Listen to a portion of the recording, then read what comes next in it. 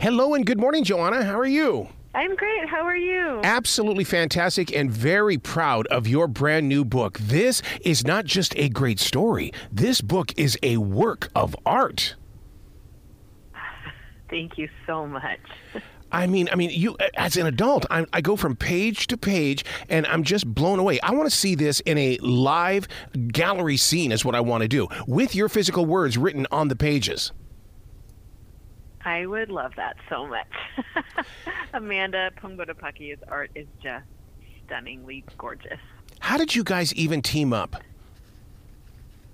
Yeah, that's such a great question. It's actually a really unique story for most picture books. So the idea for this book really came from my editor, who in the middle of the pandemic, at the height of, very modern day anti-Asian violence and rhetoric, she said, I think we need a book that kind of tells our history and just something that's really powerful in this way. And she didn't give me any more direction than that, but she said, I'd love you to write it, and I would like Amanda Phingbodhipakkiya to illustrate it. And up until that point, Amanda had never done a picture book. She's a multidisciplinary artist. She does murals and installations and public works campaigns all over the world.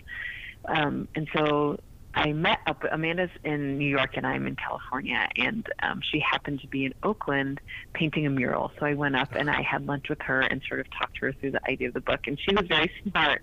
That sounds like a great idea, but why don't you show me the manuscript first before I commit to a project? So after a year and some change later, after I finished the book, I sent it to her and just am so grateful that she was moved by the words and decided to take on the project, because she just adds such symbolism and layers and intentionality in her art that I don't think anyone else could have for this specific project. And isn't it strange in the way that, because so many children and young readers judge a book by how thick the book is. And you're saying that it took over a year to put this book together. And yet it's like, whoa, it takes us 10 or 15 minutes to read it, but it took you over a year to bring it to us. Yeah, it's true. I researched the book for the majority of that year. It was just researching all of the history that inspired the way that I wrote the book, and so much of which is captured in the words of the book and included in the back matter.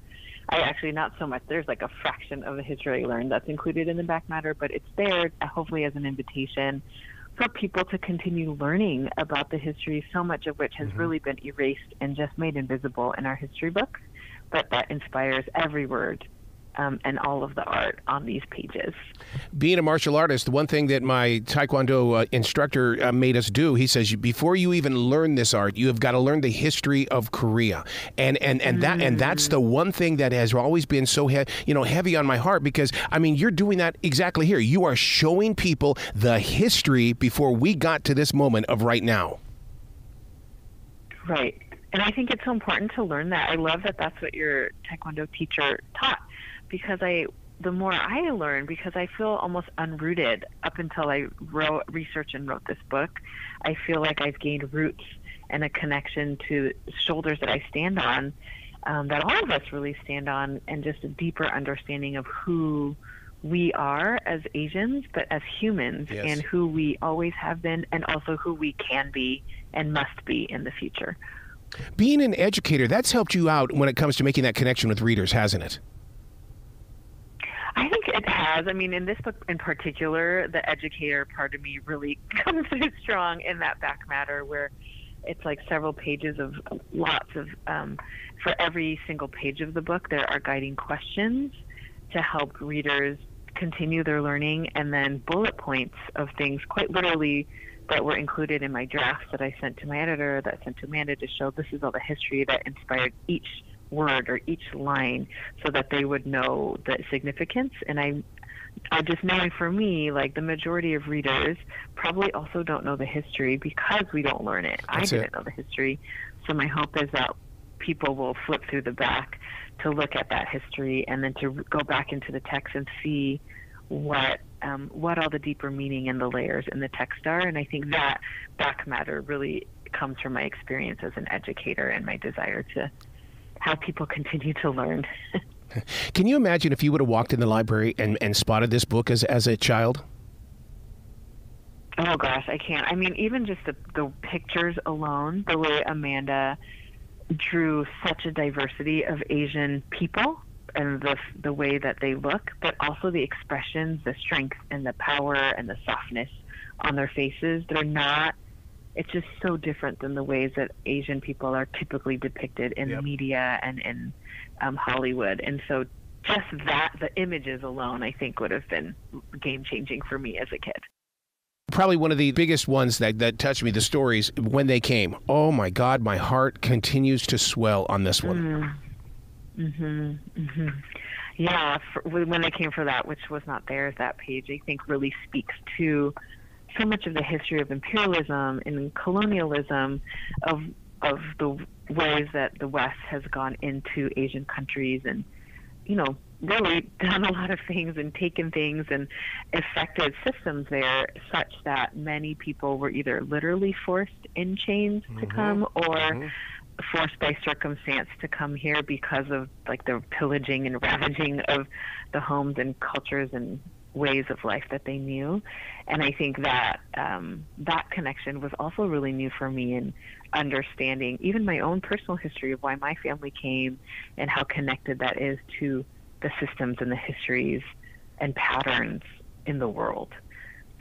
One thing that listeners need to understand, especially the YA readers that want to be writers as well, and that is that you said something a few minutes ago that was very important. The research that you put into this product, and the thing is and readers need to understand, this isn't just going to Google or Yahoo. You physically went out there and dug in to get the stories. Yeah, I really did. I mean, it's like the pandemic, so I couldn't go anywhere and physically interview people, but I read tons of books. I reread some books and just took notes. I watched documentaries. I did do some interviews, and I tried to visit as much as I could historical sites that were accessible to me. And for me as an author, and even in a fictional, silly book, I always do research. It just helps to ground me and help me find the through line and the heart of the story that I want to tell. Yeah. I mean, because you give them an identity, but it's in your words. There's no cut and paste here. These are your words, and you're giving them an identity. That's right. Right. I think it's less about me giving an identity and me trying to capture like the community and who we are and who we always have been, but in ways that speak from our hearts instead of ways that other people want to portray us. Is this a book of declaration? Yeah, absolutely. I mean, I think it's a call to action. It's a declaration. It's a call to unity and solidarity. It's a call to just use our voices and rise up together in our community, but also in connection with other communities as well. My hope is that, that this does speak to the Asian community, but also that as other people outside that community read it, they can find also shared points of history, of experience, of feeling, and just recognize like a greater common humanity and need for all of us to be more united. I wonder how many elders are going to pick this book up and are going to be blown away by it because of your truth and your transparency in it.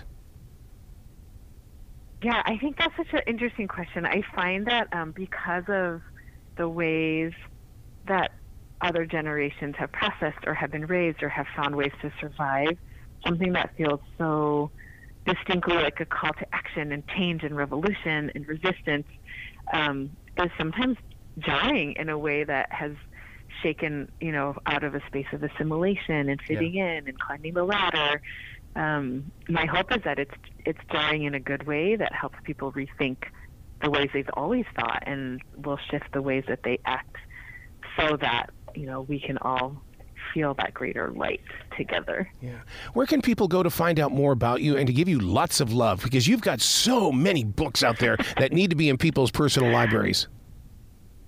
Oh, thanks so much. My website is joannahowrites.com. You can find all of my books on there. You can find most of my books in almost anywhere you find books. And I would always support people to check out their local indie bookstores. And if they're not there or at the library, you can always request. And then people will know that there's interest. Oh, man, you got to come back to this show anytime in the future. The door is always going to be open for you. Thank you so much. It's such a pleasure to be here today. Well, you be brilliant today, okay? Okay, you too.